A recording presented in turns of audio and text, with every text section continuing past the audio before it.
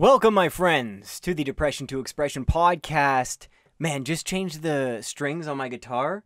Very bright, very crisp. Just listen. Very crisp, very crisp. Oh, yeah. Oh, man, that sounds good.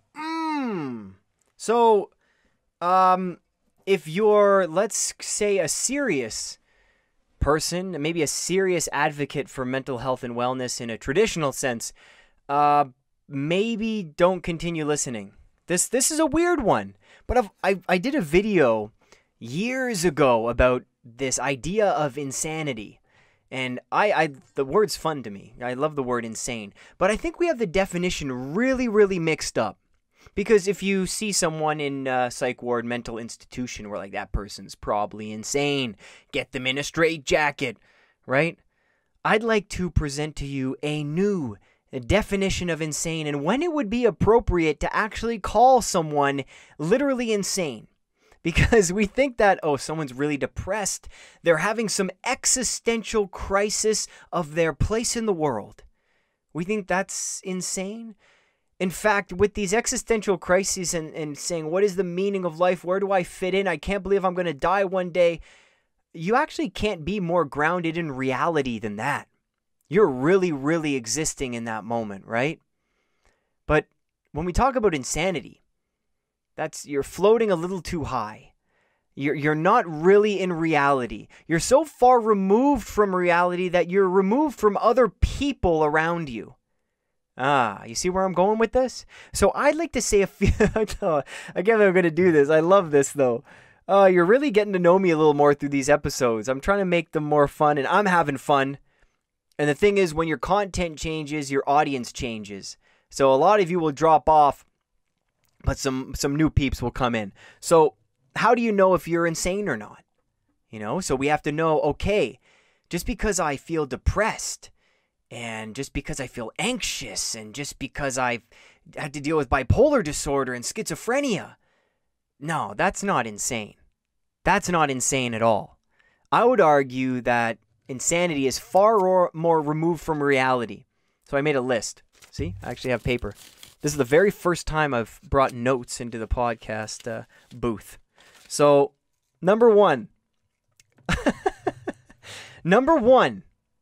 If you have ever thrown a cigarette butt on the ground and littered, you're insane to me. That is an insane thing to do.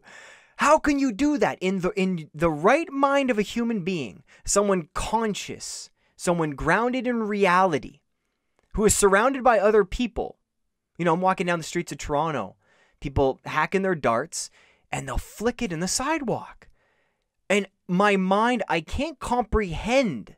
This is what's so interesting to me about human beings, because I preach to kids and to adults about how we're all the same in our psychological needs, and this need for security, control. They need to be loved, understood, right? They need to belong, this sense of community and understanding. So I get that we're all the same in that way, but oh my God, are we different on a psychological level, just in a different way? How you can have a human being that can inhale, tobacco, carcinogens and death, and then flick it on the sidewalk and litter in a place that they live, on Earth, in the middle of the universe, in our home. You can do that to your home. Can anyone feel me on that? That to me just blows my mind. Just blows my mind. Now I know what you're thinking, Scott. I've said this before, Scott. Why? What's with the self-righteousness, man? Right? I thought you kind of preached against that. Why are you so judgmental? No, that's not how it works. I've said this before. You can judge a decision and not judge the person. That person who smokes cigarettes every day and flicks their butts in the street and doesn't give a damn, to me, the person deserves respect, maybe. The person, you got to get to know them. They're probably a good human being. But the decision, I'm judging, and it's a stupid decision. I don't want to get into politics, but, the storming of the Capitol building. We have the right to protest in America. I'm not an American, so I don't hope I'm not overstepping. Of course I'm not overstepping. I have the microphone.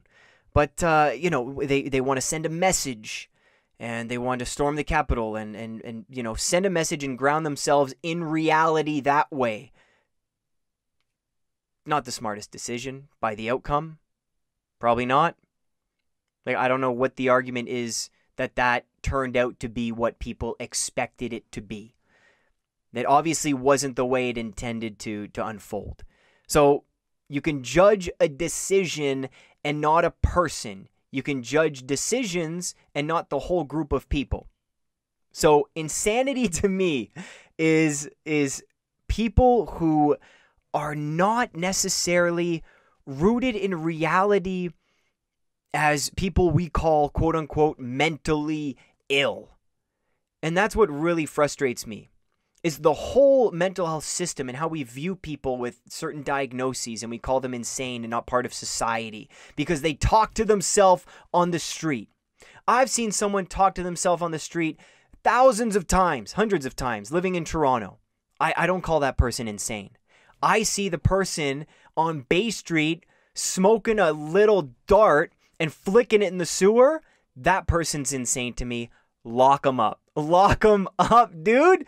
I'm starting a new society, all right, where those people are in the hospitals, and we get all the people dealing with schizophrenia, psychosis, depression, anxiety. We're on Bay Street, baby, and we're loving life, all right? So that's number one. Number two, you're insane if in high school you actually followed the trend of popped collars. Oh my God, I might call a friend right now and see if he remembers that. Let me take out my phone. I thought I'd just have a blast with this episode. Oh my gosh, remember, pop collars were nuts. I'm going to call my buddy right now. Let's put him on speaker. And if he popped his collar in high school, I don't think I could be his friend anymore. Let's listen. Let's call him up. Hey, buddy.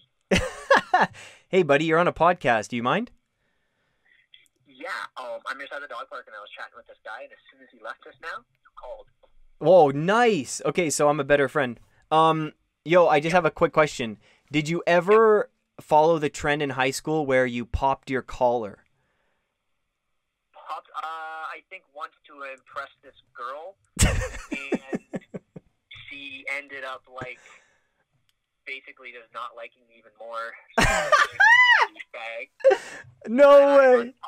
So then I unpopped the collar, started being myself for who I really am, and that's when I landed all the ladies. Don't tell my fiance. Oh, and that's when you made all your money and you're rich now. Oh, bro, it's all about unpopping the collar. That should Yes, thank God. Okay, we can stay friends. Okay, I'll call you later. Okay. All right. Okay. See you, bro. Bye. And we have, oh my God, thank God I can still be his friend. Okay, so popping your collar. It's amazing these trends that we follow as, it's really interesting in high school. I have so many things to talk about, and I love how many of you listen to this stuff and enjoy it. It warms my heart so much. It really does. I love doing this more than I liked video for a time, but podcasting, this is so much fun for me. It's so fun. I should be paying you. You should be paying me. Someone should be paying someone. This is just a fun exchange. Okay, so in high school, you're brought into a building at an age where you are so socially susceptible to trends.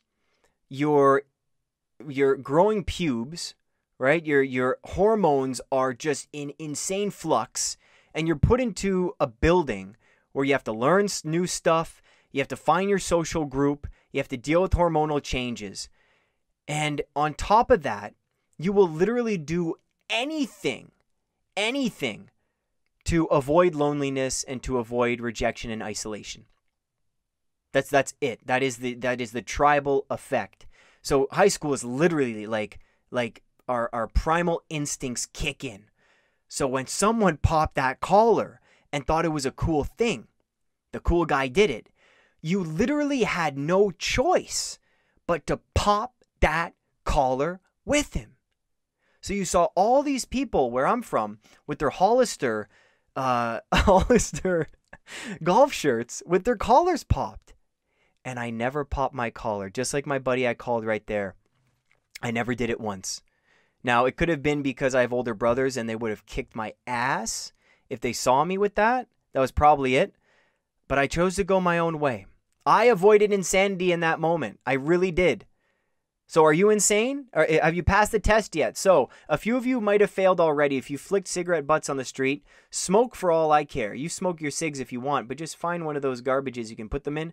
And 2, did you pop your collar in high school? All right, so how are you doing on the test? Okay. Oh, this is a good one. Number 3. This might be a long episode, but there's a few good ones you're going to love. Do you wave after somebody lets you in to their lane when you're driving? You have to give at least the nod, a wave. I'll even give a double wave once I'm in.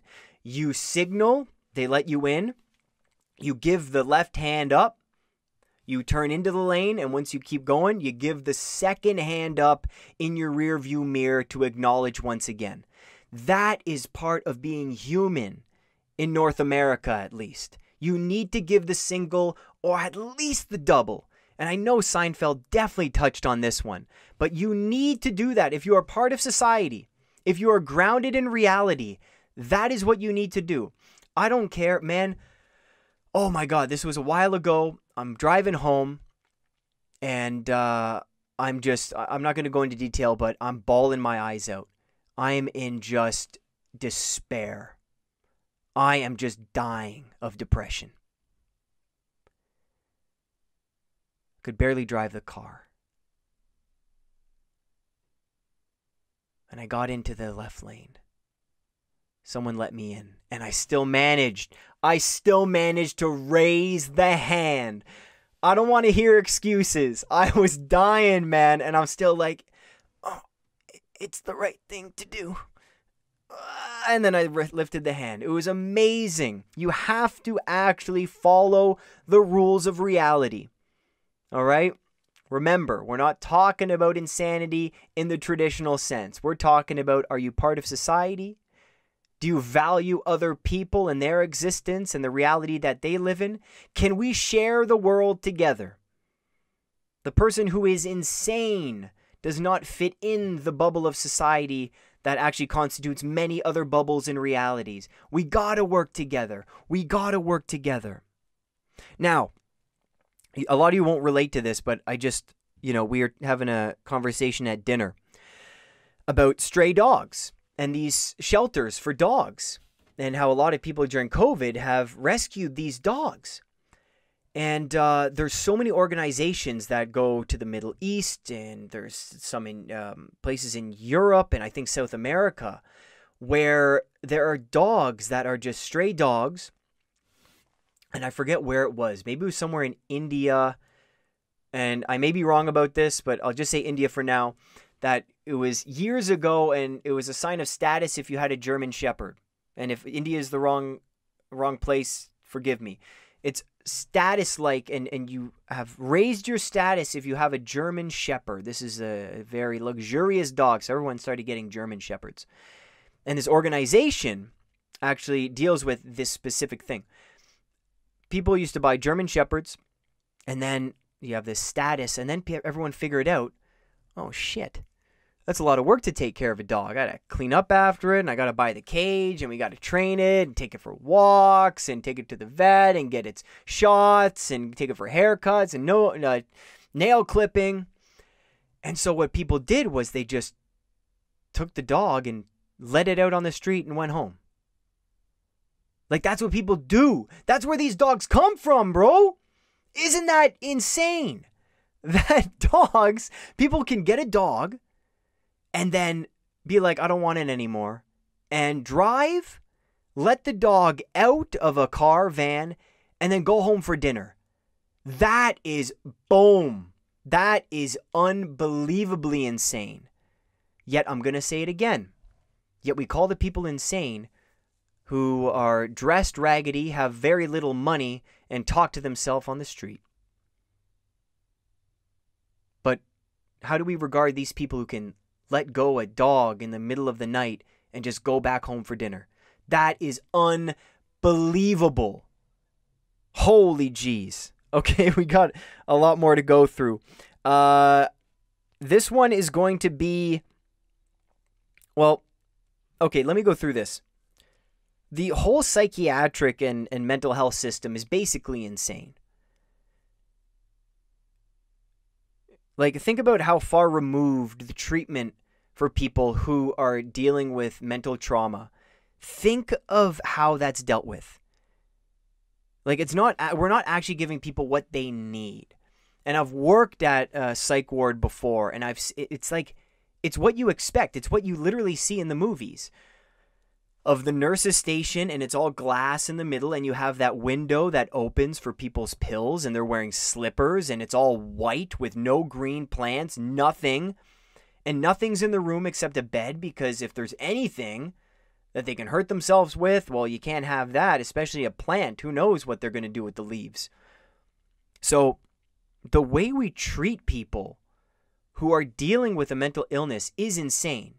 First of all, just to get treatment is hard enough, right? If you're dealing with extreme, symptoms and you need to see someone right away, we're always like, oh man, don't bring them to emergency. Don't bring them to ER.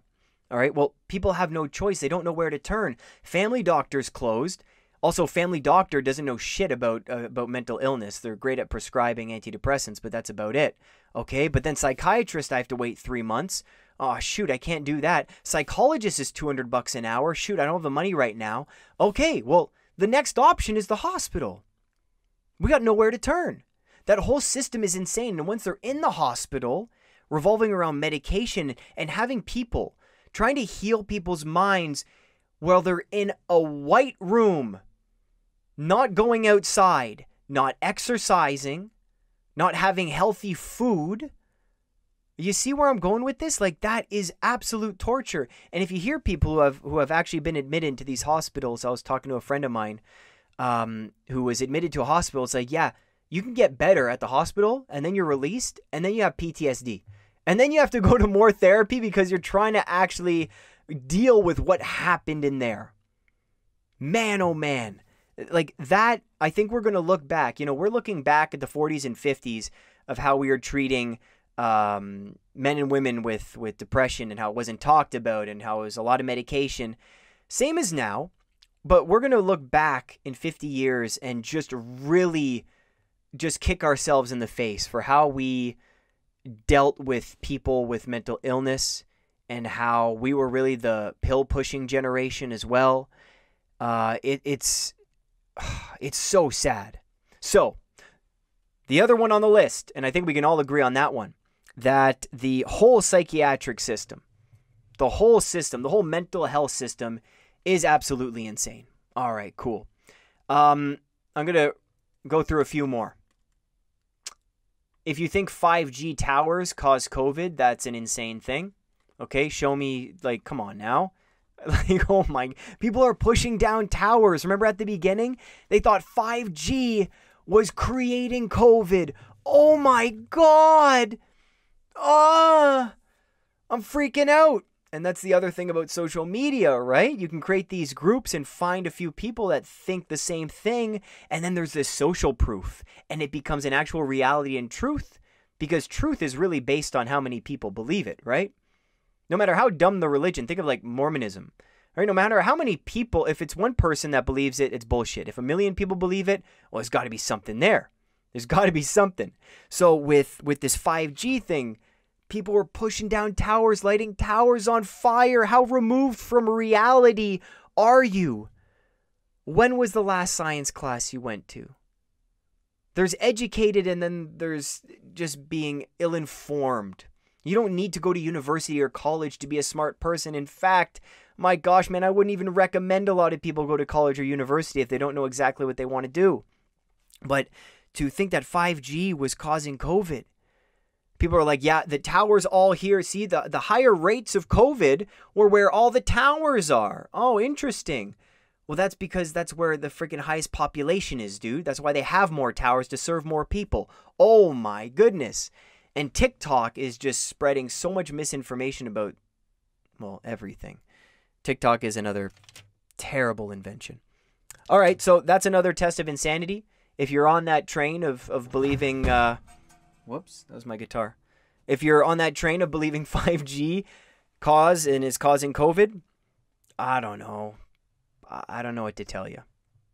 Just insane. Okay, but did you pass? Let's keep going. If you think Kanye West is an actual intellectual, that's an insane thing to think. Like, he's not a smart dude.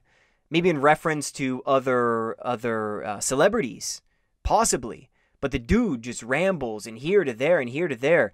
He went on the Joe Rogan podcast. People are like, yo, Kanye is sick. This guy is just high level.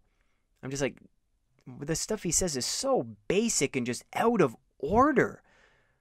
I think we have some false idols in our world. Maybe that's why it's weird. Like, why do we idolize the people that we do? Do we not have better examples of people to look up to in our own personal lives? And that's going to be another episode too. Yeah, let's make that another episode. Because I think that's a lot of reasons why people voted for Donald Trump. I think that's why people identify with their political organization. And I think we honor and idolize some false people because we don't have people we respect in our own lives, in our own immediate environment. That's why having a father in the household is so, so important. Anyways, if you drink coffee, you're insane. No, just kidding. No. Enjoy the coffee. This one is if you drink a double-double, then that's insane. Come on now. You can't say you like coffee if you're having 2 creamies and 2 sugies. That's not coffee. That's cream and sugar. Come on, man. So an easy way to do this, so you're drinking coffee-flavored coffee, as my dad says, would be to start with the double-double. Then go to 1.5. Then go to 1 and 1. Then go to 0.75 and 0.75. Slowly restrict yourself. It's amazing what you get used to. It's amazing. Another great example is people salting their food. It's amazing that you salt it while it's cooking and everything. Use the salt there. But once it gets to the table, salt isn't really necessary, right? If you're having good food. So, we think that we need it because we've been doing it for so long. Give your body and mind some credit that you can actually change and just forget what something was like. Like for me, bread, sugar, right? I haven't had bread in so long, and guess what? I don't miss it anymore. It's not a thing.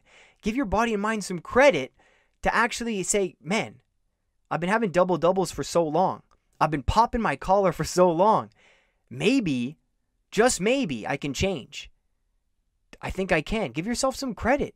Have some confidence in yourself. Now, the hardest thing for human beings is behavior modification. That's why people sign up to do coaching with me. It's not because, they need some incredible advice and some newfound perspectives. Sometimes, yeah.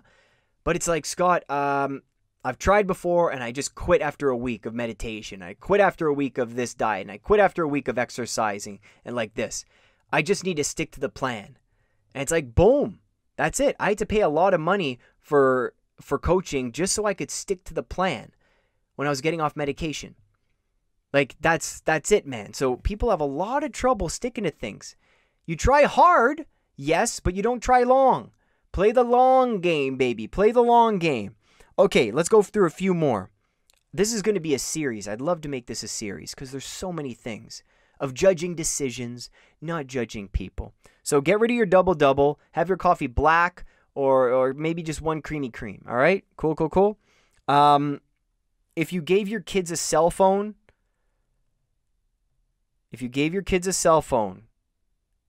by grade 4, even grade 5, even in elementary school, ooh, you're playing Russian roulette, man. Oh my goodness, giving kids phones at such a young age. The dad is there. It's so bad for your kids. No! The new generation. I'm working for the new generation. I'm living for the new generation. I want the world to succeed for another 500 years at least, right? Oh, but no, then the parents are giving their kids Facebook accounts and phones and letting them bring their phones into their bedroom. No! And then in the US and Canada, that's exactly when children are sending nude photos on Snapchat. They get shared to thousands of people on child pornography sites. And then parents can actually get arrested. Why? Because the phone's under their name, because they signed the contract, because the child is not of legal age. No! Don't give your child a phone. No, man. Please. And if you do, don't let them bring it into their bedroom. They have the internet. Oh my gosh. 70% of 12-year-olds have already watched porn on their phones. You know that, mom and dad listening? Come on now. I know you gave them a phone because parenting in life is hard beyond measure. It is the hardest thing ever. Yep. But you know what's harder?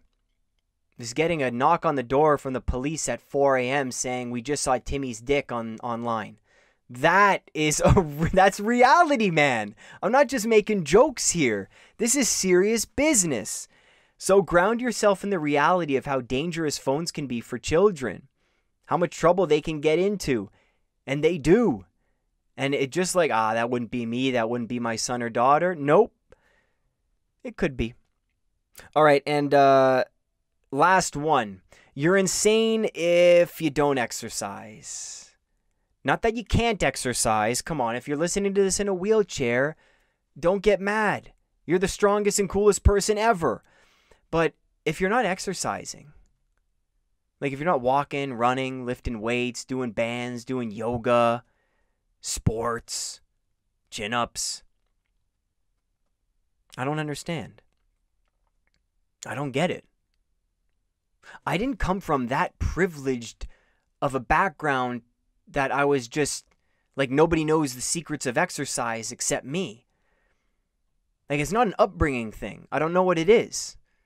But I meet people and they're just like, Scott, I'm so anxious, man. I'm feeling so low lately. I just don't know why. I'm like, well, what's your exercise regime like? They're like, I don't exercise.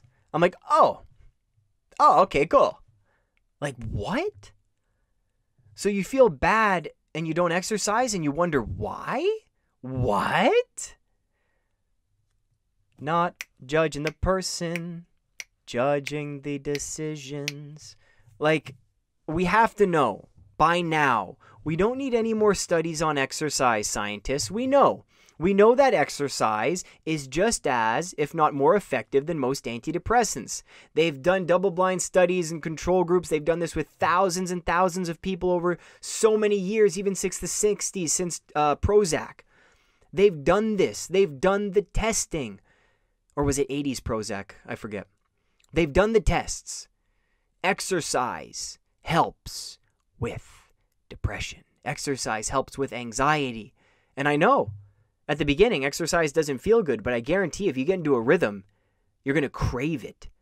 Because your body wants to move. It was designed to move. Your body wasn't designed to sit still. You know, humans are the fastest long-distance runners out of any animal in the world. That's right.